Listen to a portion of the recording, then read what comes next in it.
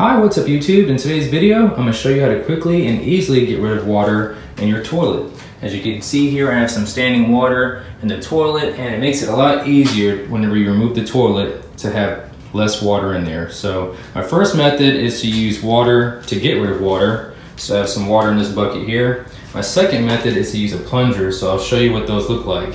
I'm actually trying to remove this toilet because I am going to be replacing the floor, and so in order to do that, I gotta remove the toilet and put it in the tub.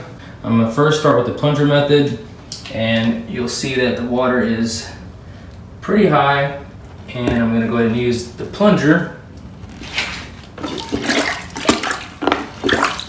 to get rid of the water.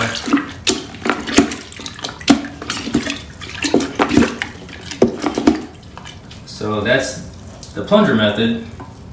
You can see it's pretty low. And honestly, not a lot of water is going to get all over the place as long as you keep the toilet upright and tilt it towards you. If you tilt it back towards the back part, it's going to end up letting water get all over the place. But because of the design of the toilet, it has this water trap here because of the design.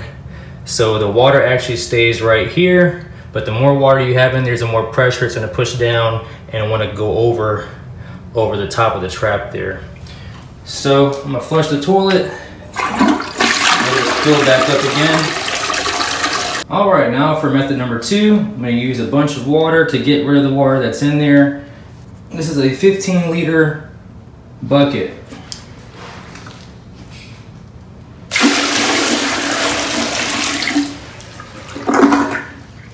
So as you can see there, it gets pretty much the same results as the plunger.